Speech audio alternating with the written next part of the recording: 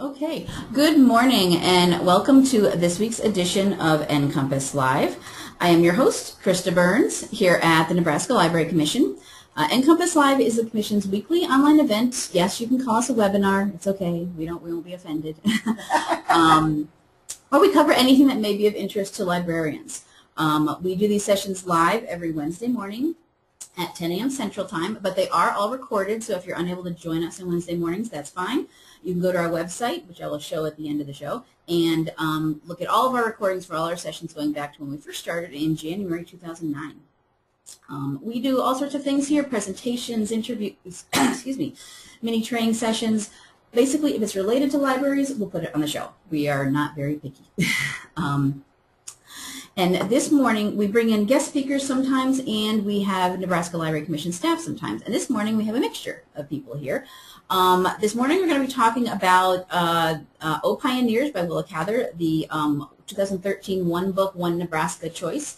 And I'm just going to hand over to Mary Jo Ryan here from the Library Commission, and she's going to introduce everything and get us going for this morning. Thanks, Krista. As you know, I'm Mary Jo Ryan, and I have had the pleasure over the past few years of working with One Book, One Nebraska. We've read some amazing books, and many of you across the state are reading these books with your book groups or with your classrooms, and we really appreciate your support and how much fun you've had doing this too. I'd like to have our guests today just introduce themselves. Rod, would you start? Good morning, Rod Wagner, Nebraska Library Commission. Hi, I'm Andy Jewell, and I'm a guest here today. I am an associate professor at the University of Nebraska-Lincoln and a Cather scholar and the co-editor of the Selected Letters of Willa Cather. And the Selected Letters of Willa Cather have been getting a lot of buzz, Andy. It has. I've been very pleased about the buzz. Yeah, New York Times. It's been really fun. Yeah. I'm Molly Fisher, and I'm retired, and I'm on the Nebraska Center for the Book Board, and I'm also a state library commissioner. Thanks, Molly. I would just like to maybe introduce this session by just giving you a little orientation to some of the resources that are available for all of you that are doing O Pioneers, One Book, One Nebraska activities. And then I think Molly and Rob would like to have a little discussion with Andy about the book O Pioneers, but also about the book that he's co-edited about Willa Cather's letters. And I just wanted to mention before I forget that Andy is available through the Humanities Nebraska Speakers Bureau, which is a fabulous resource to libraries across the state to have Andy come out and talk to your groups after they've read the book, and do programs. So that's just another thing to remember. If you want more details on that, that's on this website, which you're looking at right now. This is the One Book, One Nebraska official O Pioneers website. It's got information about the book, of course, about Willa Cather. It's got some information here about how to get involved, which I think is pretty interesting, and I've heard from some of you that it's been useful to you. We have a resource guide. We have information about the Facebook community. We have information about how to get the book. You can get a set of books, a book club kit for your whole reading group and maybe your whole classroom. I don't know, it depends on how big your classroom is. But we do have many copies of the book in our kits. And this resource kit can be very useful. You get a copy of the book, you get discussion questions, you get evaluation materials, a list of links. It's a very useful thing if you've got a group of people wanting to read the book and have fun reading it together. My book group, by the way, just read this book, and it was a really good book for discussion. I guarantee you there'll be lots of discussion. We also have information that you can use to promote the fact that you're doing this at your library. But one thing that I wanted to mention is somewhere in here we have information about how to work with Humanities Nebraska to get Andy to come out and do a program. And as you can see, some people are doing this. Yes. There's a bunch of programs already scheduled. So that just gives you a little bit of an idea what's available on this website. Then I want to go to the next one, which is, this is a website put together especially for this year by the Willa Cather Foundation, because this is the 100th anniversary of O Pioneers. It was published in September of 1913. I was going to say that can't be right, but it was September of 1913. And the Willa Cather Foundation's got a lot of good resources on here. The other thing I wanted to mention is that if you're on Facebook, we do have a Facebook page just for One Book, One Nebraska, and there's been a lot of sharing on this page. This is about the book discussion we're having, of course, and other book discussions across the state. So this is just another resource, another way to keep up on what's going on with One Book, One Nebraska. So I can move on here. Do I want to move on to Andy's PowerPoint, huh? Sure. There we go. There she is. Isn't she adorable? I think she is. I think she's absolutely adorable. Rod, Molly, do you have any questions or ideas for Andy to get started thinking about with us, about not just about O Pioneers, but about his book that he has co-edited on the letters of Willa Cather? Well, I have one right away. Following publication of the book, or even before, Yes. you've been interviewed, you've been traveling all over. How's that gone? It's been great, and then I've had an attitude all along that I would enjoy whatever happened, and much more has happened, frankly, than I anticipated. And so, at the risk of being a little obnoxious, I'll retell some people what has happened. So, the book came out this spring, and we were very pleased and very surprised to have a lot of national press on it, and the New York Times front page did a news story on it, and the front page of the New York Times Book Review had a positive review. Both of those are great. Morning Edition on NPR interviewed me. The Chronicle for Higher Ed did a very nice piece on it, and many other reviews and things. And we've been able, my co-editor Janice Stout and I have been able to go to New York, and I've been to Pittsburgh and Denver and Seattle, and there's Southwest coming up, and so it's been wonderful. And that's in addition to all the maybe the most satisfying events which have been here in Nebraska. We've had some celebrations here that have been wonderful. Yeah, so I've enjoyed it.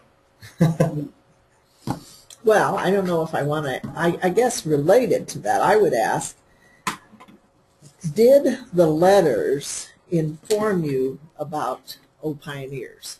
Yes, in a lot of ways they did, and I think, the letters book is in some ways Cather's life story in her own words. And one of the really important moments of her life is the writing and publication of O Pioneers. And just to sort of recap for people, she had been working as a journalist for a number of years before she became a professional novelist.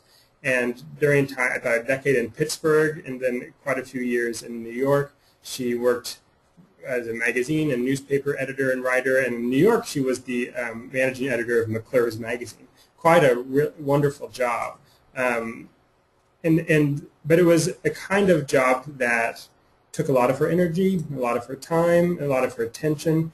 And the whole time, she really wanted to be a professional writer. And she had been publishing stories. She had published a small book of poetry and a book of short fiction, but she hadn't been a novelist yet, and she wanted to be.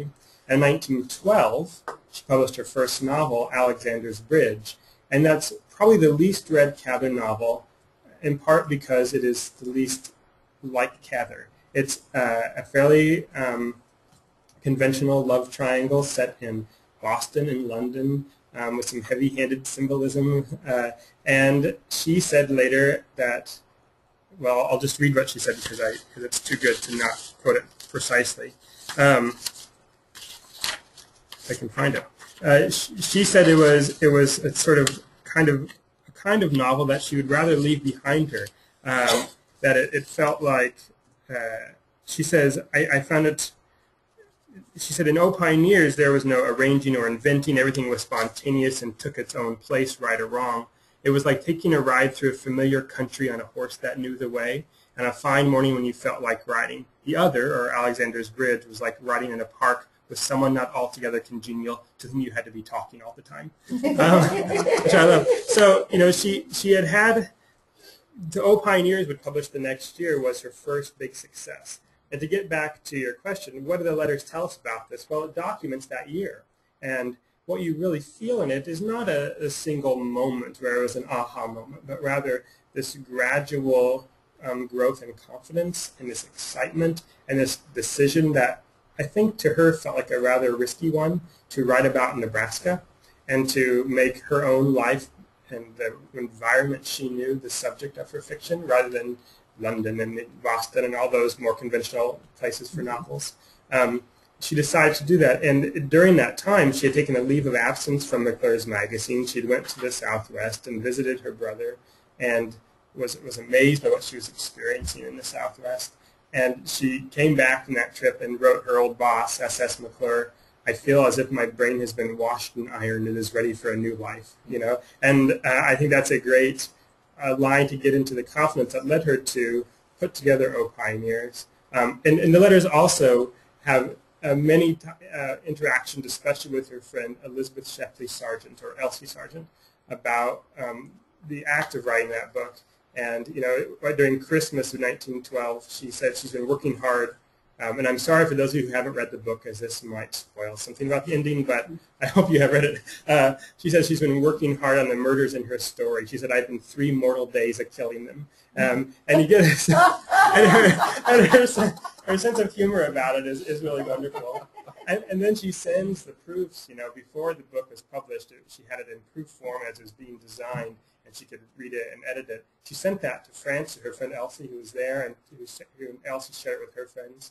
And they gave her some encouragement, and she said, "Thank you so much. I was in the trough of the wave about it, but now I began to," so she felt poorly, but she says, "Now I began to get my confidence up again that you say it's good." So it's one of the sort of psychological relationship to writing that book is documented quite well in her letters, because she was telling her friend Elsie all about it, and Elsie saved the letters. So Yay, Elsie. Yeah. Well, and maybe you would want to share a little bit about the controversy around sharing these letters in print. Yes. So Cather died 66 years ago, and it's, as a woman of author of her stature, it's very unusual that no letters of hers have been published before. And the reason for that is because she forbid the publication of them in her will. She said she didn't want them published at all. And that was a request that was respected and honored for many, many decades, and rightfully so. But she also left a clause in her will that said she left it to the sole and uncontrolled discretion of her executor and trustee to decide finally what to do. And with the death of her nephew Charles in 2011, the original trust that she established in the will, and forgive me for those who might know more legally about these things than I do, I'm telling you what the lawyers have told me, so this is what I understand. But the trust as originally established in her will, and the kind of the parameters of that trust expired. And though her stuff is still protected by copyrights, the new executors, who are the Willa Cather Trust, which is a partnership between the University of Nebraska Foundation and the Willa Cather Foundation, and some of Cather's family, all agreed that they're no longer restricted by that request, and that their job is to be the best stewards of Cather's legacy and her works as possible. And to them, that meant making the letters available to stimulate interest in Cather, but also, I think, as educational institutions, they thought the scholarship and readers generally need to know about these wonderful letters. 3,000 of Cather's letters have survived. Wow. This book has 566 in it. It's a selection of letters that is a book designed to be readable by anybody. It's not designed solely for specialists by any means. We hope specialists can feel confident about using it and that it's suitable for scholars. But really, Janice and I put it together, wanted it to be a book people could sit down and read and enjoy as the story of Cather's life, but in her own words. And for those who've long time been readers of Cather, it'll be a wonderful revelation, I think, about who this woman is. We have this sort of stereotype of her. I keep looking at this little girl. Maybe I will move on to other pictures of her.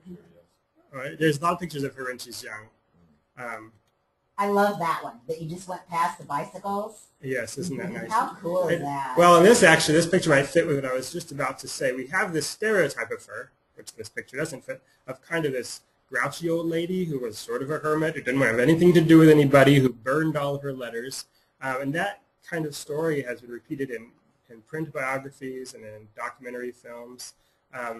But when you read the letters, it's hard for me to believe that anyone could see her that way anymore, because she's very vivacious, she's very funny, she has many and diverse loving relationships that last to the end of her life. She is active in the world. It's true that in the last decade of her life that was hard. You know, she had a difficult older age, and that some of the decisions she made, like banning the publication of her letters, were made in those days, and those decisions have colored how people see her generally. But I think this picture here of Cather with her brother and a close friend in Red Cloud, riding a bike, wearing a tie, looking kind of independent and smug.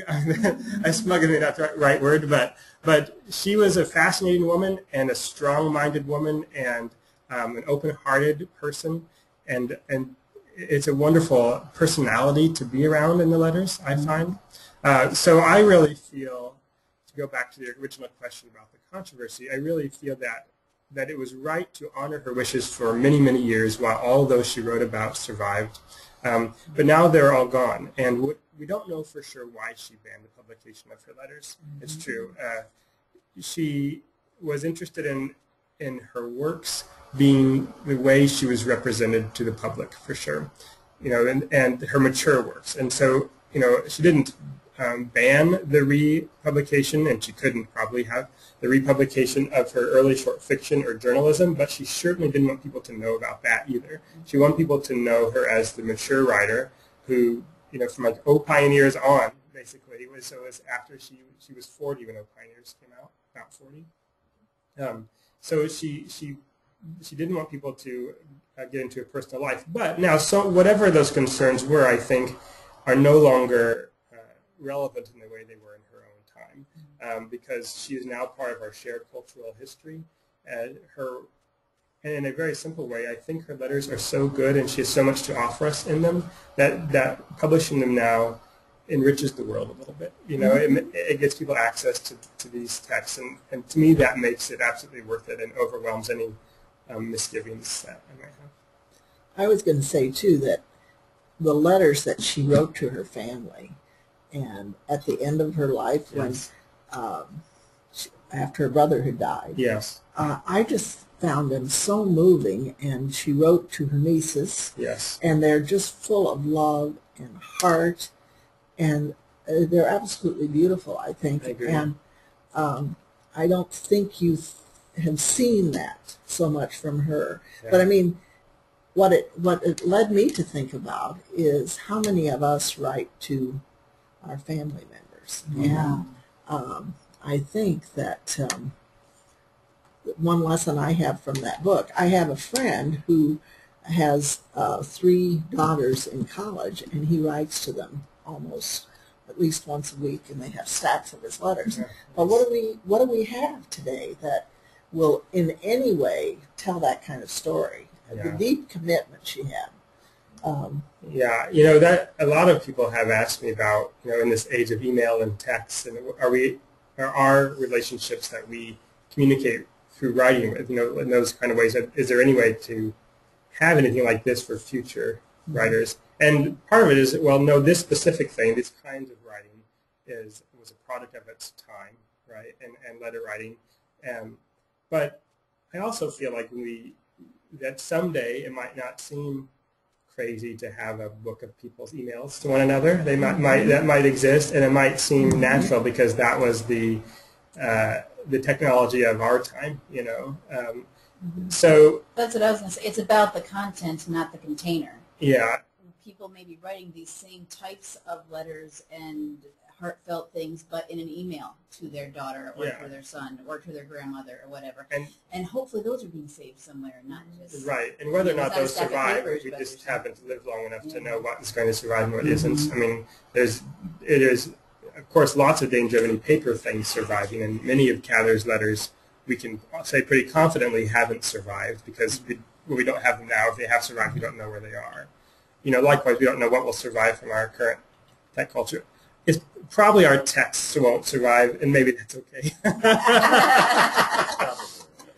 Well, you know, we've captured Facebook threads, for example, Yeah. that are so revealing. And, you know, it's just such a neat thing to see these people go back and forth and learn and discuss Yeah. things. And so we capture those sometimes when we see them, and Yeah. I don't know if they'll be there around or not, but they're captured now. Yeah, well, that's good. I mean, that's one of the. I think this is happening with lots of libraries across the world. Is realizing that our culture now communicates in digital means, and let's figure out ways to save that for the future. Yeah. Mm-hmm.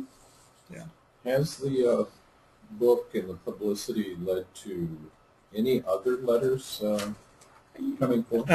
In little bits here and there. No big dramatic revelations yet, but I have been encouraged that a few people, I won't go into details, but have contacted me and have acknowledged they are aware of some letters and may have one or two, and that's great. And I applaud those people for starting to bring these things to light. And that's frankly one thing we hoped would happen, was that after this book was published, people would realize the value of maybe something they have they didn't realize was of interest to others necessarily. That's true.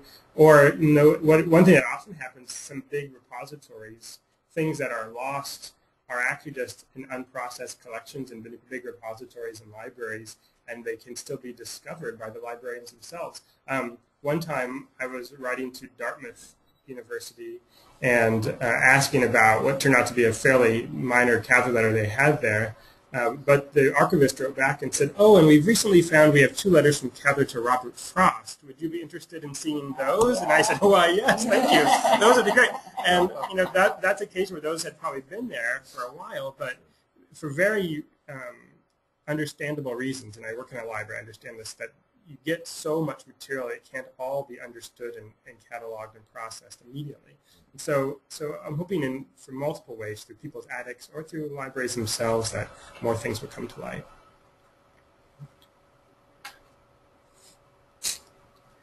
Well, one thing I noticed about just reading this, in fact, I'm just overwhelmed how you could even narrow the 3,000 down to this many, is you categorize them pretty much by the chronological Yes. Life of Cather.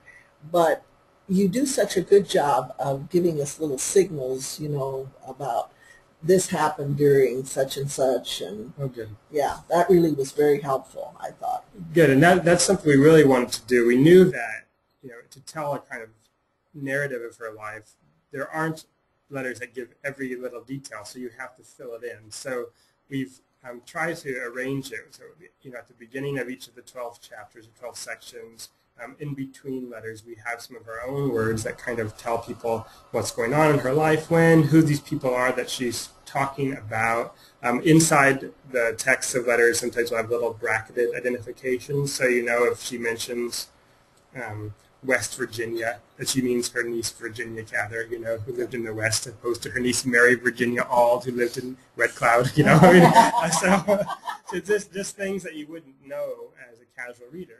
We can explain to you. And I've said before that our goal, it could be, there's 2 things we want to accomplish, that as a reader reads this book, that they're struck and what they experience is Willa Cather's voice. And they're not interrupted all the time by an editorial voice inserting itself and sort of interrupting Cather. At the same time, I don't want people to feel confused. So if we can get that balance, right, where we provide enough editorial information so people feel comfortable and like they know what's happening and not so much that it interrupts, that's what we really went for. Yeah, you do a great job of that. Thank you, Molly.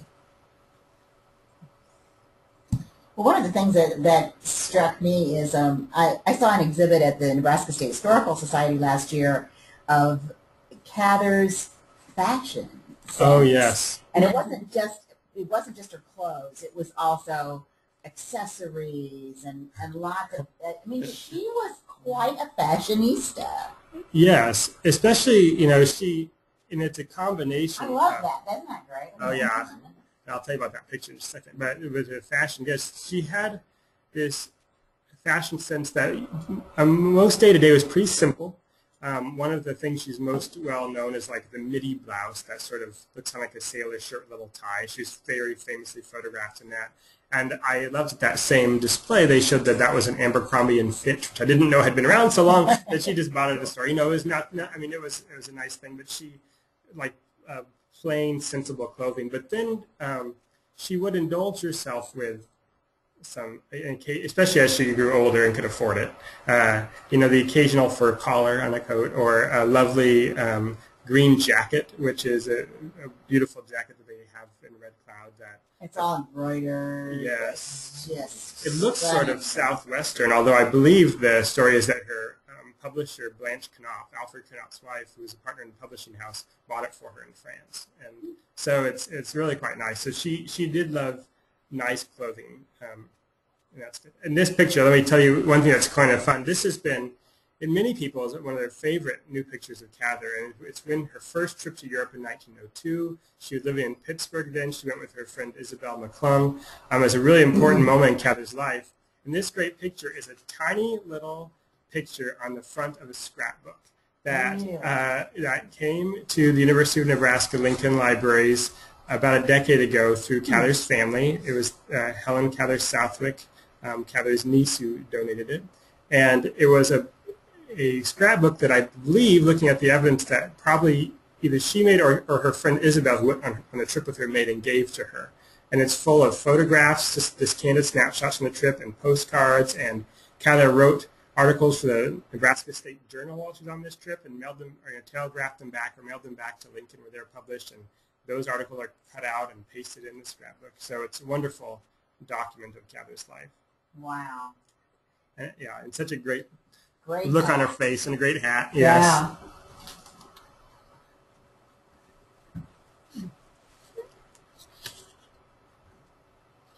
And we encourage anybody out there who'd like to type in a question about anything relating to O Pioneers or the Letters book to go ahead and do so.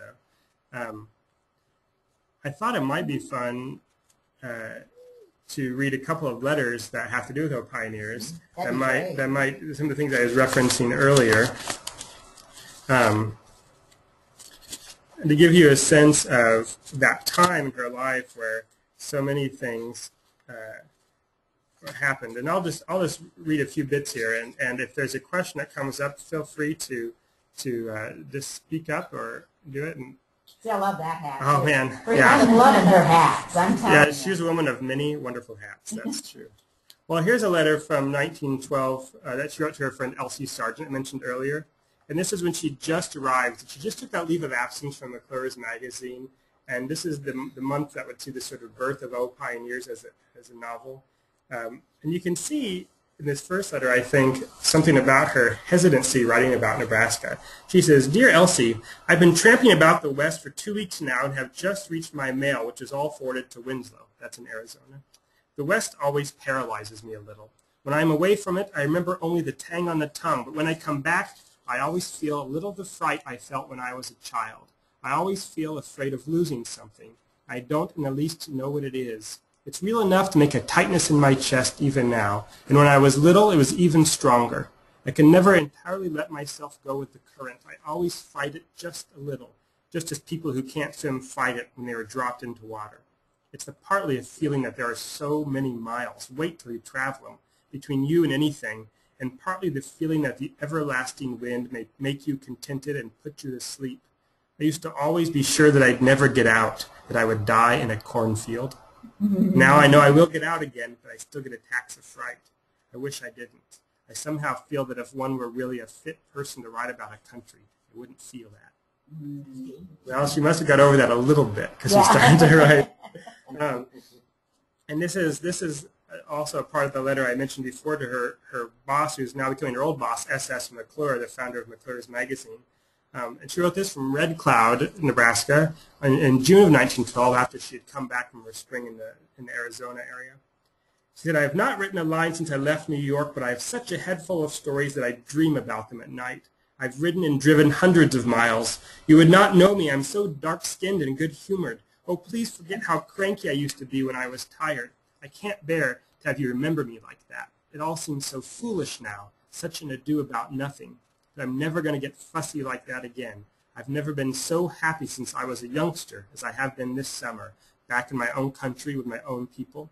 Those weeks off in the desert with my big, handsome brother, 6'4" he is, and his wild pals are weeks I shall never forget. They took all the kinks and crumples out. I feel as if my mind had been freshly washed and ironed and were ready for a new life. I feel, somehow, confident. Feel as if I'd got my second wind. I would never torture myself about little things like the art department again. That's in a magazine. I feel like that's so important that that what it really took Cather to produce O Pioneers, which we now look back and see as a really classic and important statement of in literature and about this area of the world too, is that confidence. That's so important, and that's not uncommon with writers. I remember once seeing when John Steinbeck was writing Grapes of Wrath. He had been struggling with other works, but then he started writing that book, and he wrote in his journal, "I've got my confidence on." And I love that phrase, and I feel like this is kind of what's happening to Cather here. It's a temporary feeling, but it was necessary to get the project off the ground to have the confidence to do it.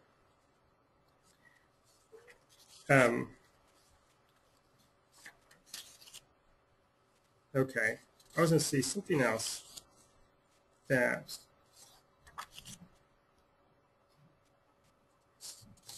I wanted to share with you.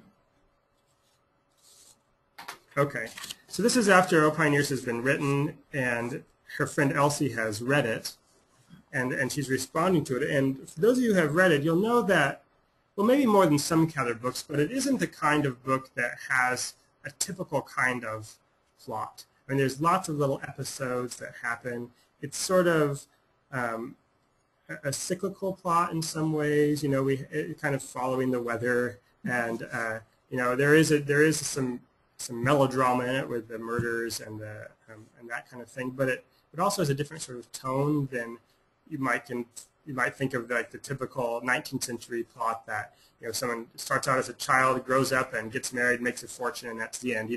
Or the tragic version of that story, right? I mean, that's not what O Pioneers is like.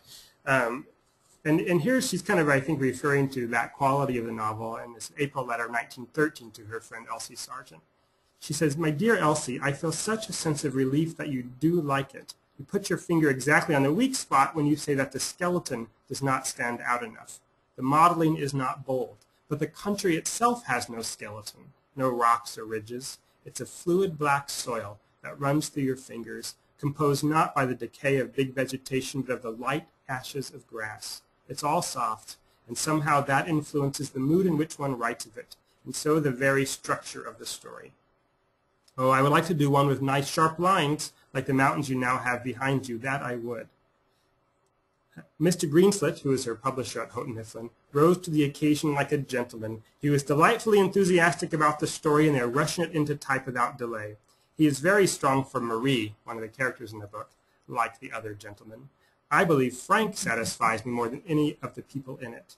Just now I'm in a trough with a wave about it. Having got it through and arranged for, I can be honest with myself and admit that I really want to do a very different sort of thing. Goodbye, W. I think that letter gives us a couple of revelations. One is how all the gentlemen liking Marie, that's no big surprise. She's a very infectious character. But that she feels Frank is the most satisfying. He's often the least liked character in the book. And so you might ask yourself, satisfied in what way? In some ways, I think she means as a sort of creator that he feels right to her. He feels real to her. And there are things about Frank that bother a lot of people about this novel, and particularly the very end, where Alexandra has that unusual, to many readers, reaction to Frank's killing of Emile Marie, and that she wants to help him, she wants to forgive him, she feels somehow responsible. All those things have perplexed a lot of readers, and I think there are many different ways to read it, and I'm not going to offer one answer. I think different readers will have different conclusions about it. But it is different. And then she says she wants to do something very different, and those who have read her next novel, Song of the Lark, will know it is quite different. In a way, it's the most like that 19th century plot I told you about the young person who grows up and becomes successful. But it's that story Catherized. It's more interesting than that in a lot of ways. I wanted to ask a question about Alexandra because Yes. I grew up on a farm.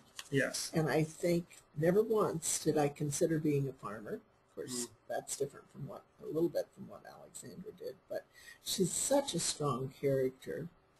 And I think she really reflects on her brothers. Yes. And she reflects on all the men in the novel. And I wondered, I don't know, I can't remember anything that I read in the letters, but how did Cather get to Alexandra? Because she really is, I mean, she's forgiving, she's loving, she loves the land. She's smart as heck. She's much better than the man. She's really kind of a hero. Yes. Yes, and you know, she is. I would say she's a brilliant woman in a lot of ways, but brilliant for something specific. She's a brilliant sort of farmer. I think it's interesting. And Businesswoman. Businesswoman. The book kind of points out how she has a blindnesses about her too. Like she doesn't see Emile and Marie's relationship coming, which is so she doesn't understand everything about people, right? Which is actually fascinating about her character, because she isn't just an infallible heroine. There's something else about her. And she waits forever for the love of her life. Right, for Carl, right. Yeah. So she is, that character I think is probably the most compelling thing about O Pioneer. There's a lot of compelling things, but it's such a distinctive character. She's undeniably a successful businesswoman. That's pretty unusual in 1913. And within her own world, she overcomes some prejudices about her gender, I think, among some of the neighbors and her brothers, and yet she seems to do so without hardly even acknowledging them. It doesn't seem to bother her. You know, she is so strong. You know, not unlike Cather herself. Cather was a woman who was professional, rose very high in journalism, maybe the most powerful woman in journalism before she became a novelist, and then she was an independent novelist. That she to do that took some grit, and I think she liked when other people had that, and she gave that to her character. There's been no single prototype discovered for who's inspired the character of Alexandra. The way there have been for many of Cather's later books, there have been people in history who have been pointed to as inspiring Cather to create those characters. So maybe there is a person that this hasn't been discovered yet who inspired Alexandra, or maybe in a way she's a kind of a vision of a kind of person that Cather admired, that Cather saw around her. I think she feels real to me. You know, I know that though we have these ideas of 19th century farm as being dominated by men, there are many examples of women who filed homestead claims, of women who were the ones running the places, and that story hadn't been told very much before O Pioneers, and so maybe she was, in a way, telling that story. And I think it was just more interesting for her to make it from a woman's perspective. And as an earlier, there are some letters later on which suggest too that she felt, and this is something that she would soon abandon, but as a woman novelist, she felt early that she sort of had to write from a woman's perspective.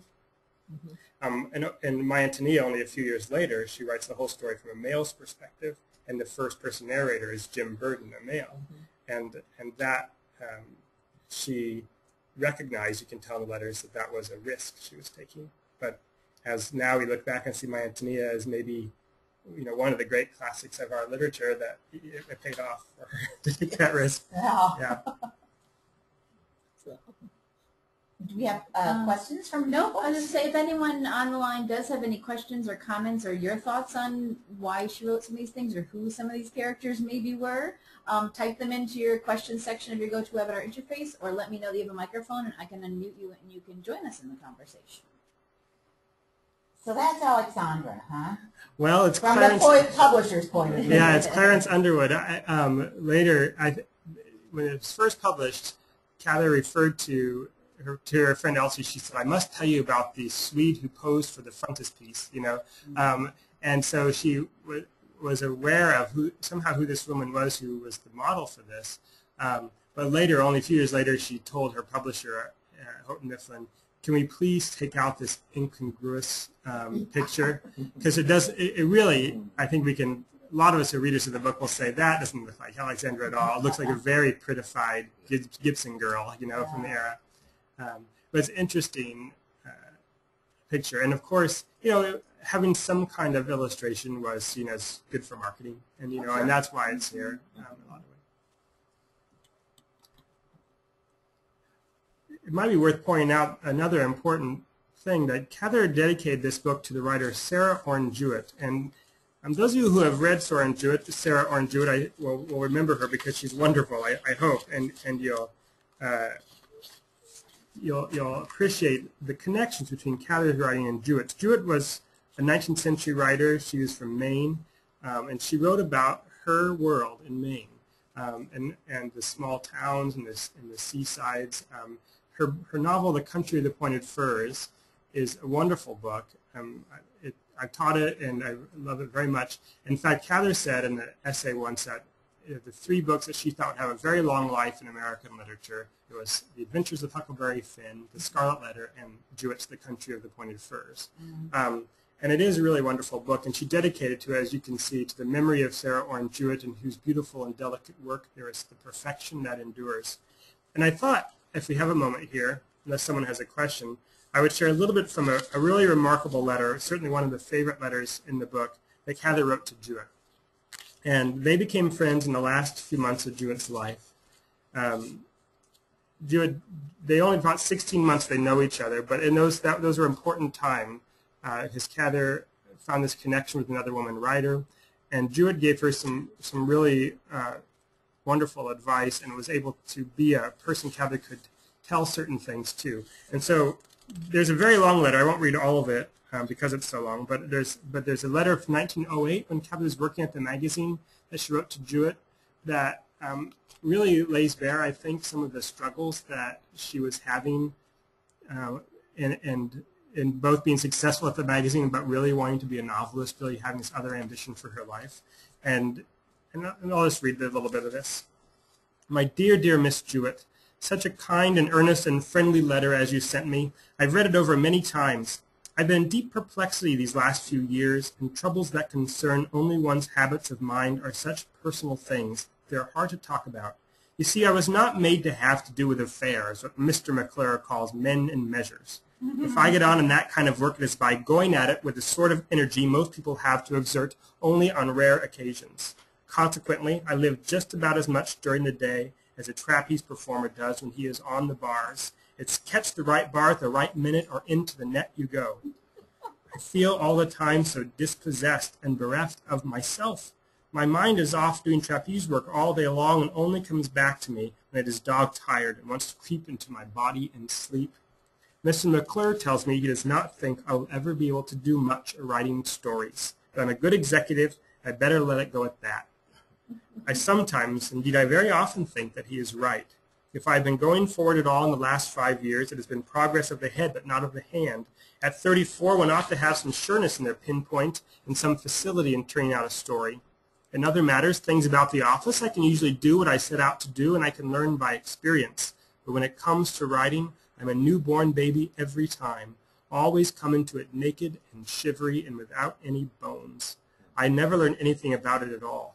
I sometimes wonder whether one can possibly be meant to do the thing which they are more blind and inept and blundering at than anything else in the world.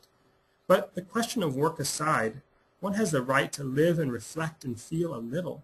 When I was teaching, I learned more or less all the time.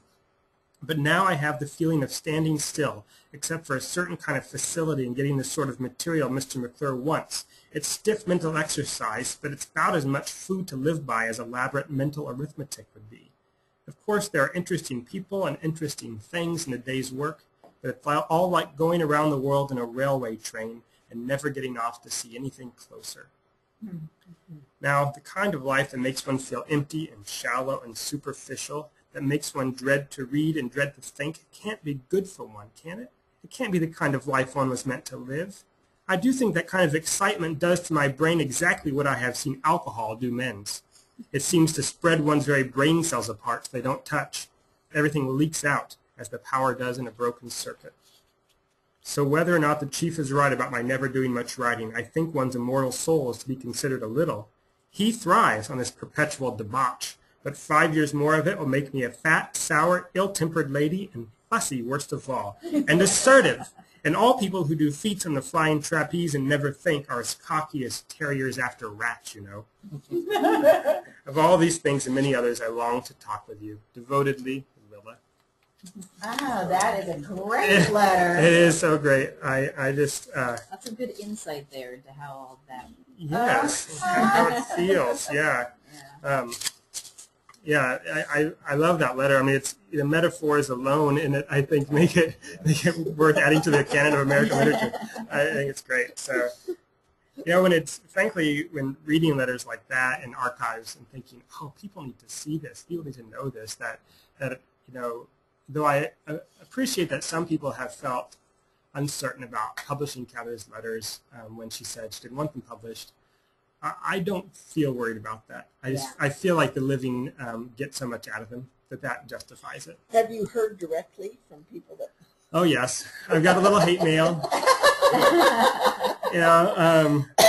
And the most common place to hear from people are the anonymous comments on media sites that have covered in articles. When people are protected by the anonymity of the internet, they tend to say all sorts of things, of course. There are a lot of people. One of my favorites, though, and I will say, is there's somebody who made their I don't even know who the person is, but it's the same username or whatever, who made their displeasure known a few times. But then when one of the articles quoted from the letters, they said, "Well, I don't like it, but I don't like that you publish these letters, but I do really like that quote." You know. And I thought, that's right. So, and I think that it is true that there's been a little resistance, but the support and the understanding has far outnumbered the resistance in my experience. At least those are who was talking to me about it. Yeah. And I think in understanding how it changed with who was in charge of her will and everything, I think a lot of the things I read, the horrible headline, but oh my God, against her will, against her will. Yeah. Well, that's not the full story. Right. That's just a little, snippet blurb, and you're not really understanding what actually happened, and that it's actually now, if you read more into it and understand, it's actually okay. One line I liked, there was this scholar who did this article shortly after Cather died on literary wills and literary executorship. And he had read Cather's will. It was in the early 50s, and he said, Miss Cather understood that the future must make its own decisions. That she would just put the future off as long as possible. And I think, we've lived till then, so we're in the future. Yeah. We do have one question from the audience. Susie Dunn, who's from our Southeast Community College here in Nebraska. She says, I know the author Rose Wilder Lane was about 13 years younger, but did Cather and Lane ever interact or meet? I think of both of them as trailblazers and independent women. I have wondered that myself before, and I don't know much about Rose Wilder Lane, but I know she is the daughter of Laura Ingalls Wilder, and she likely helped really construct those books, the Laura Ingalls Wilder books. She also did many other things and was a very important woman in her own right. I have looked in vain for a connection between them and hoping that there would be one. I have never found a connection. There was once a mention of a Miss Wilder that got me excited, but I found out it was Thornton Wilder's sister. It wasn't Rose Wilder Lane who she was talking about. So no, I don't know of any connection between them. And there are still things left to discover, of course, but in the evidence so far, there hasn't been anything. Another person who many might be interested to know of connections between Cather is Mari Sandoz and Cather. Many people have asked about that. There's only one minor connection between them that I can see. Sandoz in the early 30s wrote Cather a fan letter for Shadows in the Rock, and Cather responded with a thank you. And that's about all, and that's in the Sandoz papers. I haven't seen any other connection or any son they ever met, or even that Cather was aware of her works that started coming out at the end of Cather's life. So I would like to find out more about that. It seems like they probably could have made a connection later on, more than that. One of the things that I'm interested in is just the mechanics of putting together a book like this. I know you and your co-editor worked on this for many years. Yes. So in a lot of ways, that Janice Stout, when she started off the important work of collecting all the transcriptions of letters many, many years ago, before I was, well, she did it in the early 90s. She started with that, I think, and was doing it for another project that she had. She was writing a cultural biography of Cather and just thought she needed to go into the archives and find these things. And she found a bunch of letters. And in 2002, when the ban was still very much in effect, put out a book called A Calendar of the Letters of Willa Cather. And that calendar are basically a summary of a very brief thumbnail sketch of what's in the letters and just a record of where they are. And that's a very useful sort of reference book. When I started my job at the University Libraries in 2004, one of the first things they wanted to do was take some of our new collections that had come in and expand that calendar of letters digitally. And so Janice and I started working on a digital edition with more letters, and then began a few years of working on letters together until, I'll get to your question, this is a long story, I know, but then until she asked me very generously in about 2007 or so, 2008 maybe, that she said, if you will agree to try to do a book of letters, whether I'm living or not, I will give you all of my transcriptions and I'll be the co-editor of that book, because she had done a ton of work that she feared would get lost, right? Mm-hmm. And I said, well, Janice, I would love to do that project. I certainly hope that we can do it while you're still here and we can do it together. And frankly, that's what happened. We got to do it together. So we spent a few years doing the preparation work, and we saw the likelihood that the executorship would change, and then we are all set. So once we knew we had permission, we also had a publishing contract, and I had a 6-month faculty development research leave to work on it, and we spent a couple of years just putting it together in the nuts and bolts way. Wow. So, yeah, and it's been a real pleasure to work with Janice. It was great, and I just saw her last weekend, and I'll see her in a couple of weeks. And so it's funny, we did the whole work on the book via email, pretty much. She was in Texas, and I was in Lincoln, and we were able to do it all that way. And we saw each other just before we started that real intensive work in 2011, and then on the day of publication is the next time we saw each other in person, though we exchanged emails several times a day most days. And now I've had a wonderful chance. One of the greatest things about this book coming out and the attention is we've got to see each other a lot more and get to know one another's families a little bit, and that's been great. She's and wonderful. You can get the band together now and tour. That's right. That's right. Exactly. Oh, that's great. Well, it must have really been, I mean, to select from so many letters. Oh, yes. I guess, yeah, I should answer that part of the question. Yes, so that was hard. What we did is we read all of the letters, all we could find in order, in chronological order, more or less, to try to figure out what a selection, the best section would be that would represent all the different sides of her personality, all the different relationships, the different qualities of her work, her comments on her creative work, etc. And then we made independently selections, and then kept having to revise those selections, and sometimes adding things in, but most of the time taking things out, because we had a very helpful, but in a way it seemed painful, word limit. You know, the publisher said, you can't make the book too big, it'll be too expensive, and no one will ever buy it, right? And it won't be very good. It won't be a very good book if it's too big. So this is a generous sized book, I think. It's 700 pages or so. But we kept having to narrow down, and I think that process was a very helpful one, and we could really think about what was crucial to keep in there, and what would be important in order to represent Cather, and also ones that we just felt as editors were the best letters, you know, the most heartfelt, the most articulate, the funniest, you know, etc. There are some letters in there that are in there only because we think they're funny, undoubtedly. And we rarely disagreed. I mean, a couple of times we each had different perspectives, but we're able to resolve those quite easily. At least that's my version of it. We'll check with Janice. Yeah.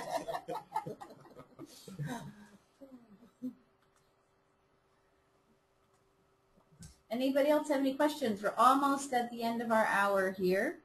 Anybody have any questions, comments, thoughts you want to share? Or Andy, if you'd like to share any other slides. Well, one thing, here's a picture of Janice. I wanted you to be able to see her. And you can also see in that picture Cather's penmanship, and I'll show you a little more. Oh, gosh. One of the challenges of making this book was transcribing the originals, and a penmanship that is very challenging for those not used to looking at it. It gets less challenging when you spend more time with it, as you would expect. We really felt at the beginning, because of her lack of care over making each letter in a word, that we would probably have many cases in the book with transcriptions we couldn't resolve. We didn't know what the letter said. And I was very pleased at the end to sort of look and realize only a couple of those remained. A couple of, usually there were names or something like that where we just couldn't be 100% confident, but we always had a reading in, unless there's one or two cases where a piece of a letter was missing. But otherwise, we had a guess. And so we're able to make pretty clean transcriptions, and so one should be able to read through her letters without being interrupted by sloppiness. That's one of the things we wanted, although we did try to retain her original spelling. And for those who read it, when you start the book, you'll think, oh my goodness, this woman couldn't spell at all. Because the early letters, when she was 14, 15, 16, she was a terrible speller. I mean, just making it up as she goes along, apparently. And we did leave that as it was, but in college, it looked like she learned to spell. And the rest of her life, that wasn't such a problem. Wow. And these are some letters from the University of Nebraska-Lincoln archives. A really wonderful collection. Most of these are from is the Roscoe and Maida Cather collection, the letters to her brother Roscoe and his family. And that only came to light a few years ago thanks to the wonderful generosity of the Cather family who had it. And it was one of the great days of my working life when they walked in. We knew they were coming, but they walked in with bags full of letters, and we opened them up, and just 400 new letters from Cather there. And at that point, we only knew of about maybe about 2,000 that existed, so 400 was a significant increase. And they're wonderful letters. Oh, they're the best. And at the end of the book, we did not make any decisions on what to include based upon what repository owned them. We didn't want, to have to think about that really, just about the content. But at the end, I needed to go and check every transcription against the originals and need to know where the repository was. So I made a table that showed where everything was, and I looked, okay, what repository did we pick from the most? And it was UNL, which wasn't surprising because it had the biggest collection. But then what collection? It was the Roscoe Maida Cather collection. And that also wasn't too surprising to me because those letters are so remarkable. I mean, they're really wonderful and heartfelt letters to her brother. And are those digitized in the Willa Cather Archives available online? The letters are not yet. We got permission to do this book, and we have an ambition of doing something more with the letters, even broader access to the letters in the future. Like maybe an exhibit or something on the archives? Well, exhibit or even access. I mean, this is still in the earliest of dream stages in some ways. Well, a little beyond that, but after a few years, we'll have the permissions, I believe, to be able to put up like all of Cather's letters online. Wow. That would be something we'd like to do. That would be an enormous amount of work and take enormous resources to do it the way we want to. So we have to work out how that's going to happen. Mm-hmm. But we have an agreement with the Cather Trust and with the publisher that we won't do that immediately. We'll let this book be out for a couple of years first. So. Great. Wow. That would be a huge project. Yes. Oh, the New Mexico pictures. Oh, yes. Great. Yeah, here she is at Mesa Verde. Again with the hats. Yeah, always a hat. And that's the midi blouse I was referring to earlier. Mm-hmm. And that's taken in the field where she pitched a tent, and that's probably the tent behind her where she would go and write My Antonia in New Hampshire, near where she is buried today in Jaffe, New Hampshire. This picture, which is on the cover of the book, is one of my favorite pictures of Cather, and it's just a tiny little snapshot, like 2 inches by 3 inches, that came in with the Southwick material, the same people who donated that on one of the scrapbook. And it had, to my knowledge, I don't think it had been published before, except on something I had done for the digital project, the Willa Cather Archive, which I edit.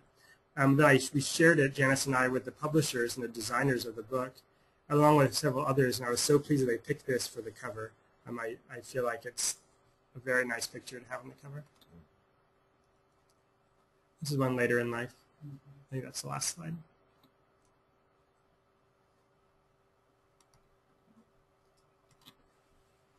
Well, if there are no other questions from the audience, I want to thank you all, especially you, Andy. This has just been a great show. We've had a great time. Thank you.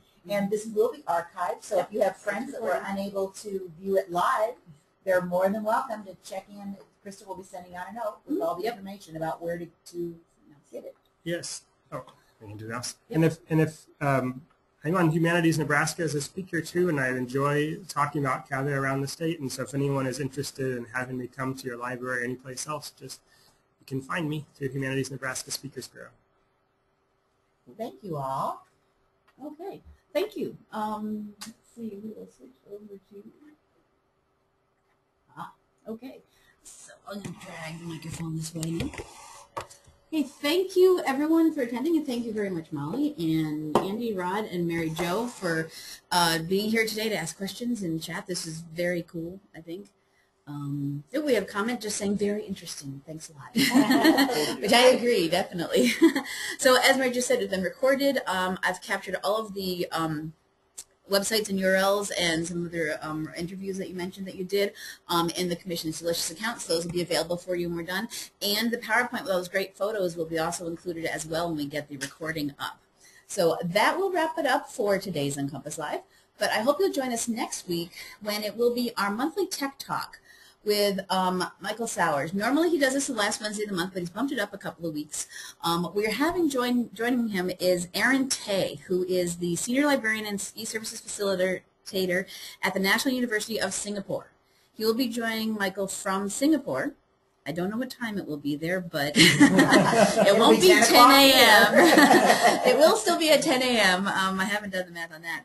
To talk about using how libraries can work with and use Wikipedia, linking from things in Wikipedia out to your library, because we know people go there, and then using Wikipedia to help enhance what you do at your library. So he is going to be joining Michael next week, so I hope you'll join us for that. NCompass Live is also on Facebook, so if you are a big Facebook user, please do go ahead and go there, log in, and like our page, and you'll get announcements of when things are happening, when a new session is coming up, when recordings are available. Will all be posted on our Facebook page. So if you're a big Facebook user, definitely go there and like us on Facebook. Other than that, we are wrapped up for today. Thank you very much, everyone, for being here this morning, and thank you, everyone, for attending, and we'll see you next week. Thank you, Kristen. Yeah, bye-bye. Bye-bye.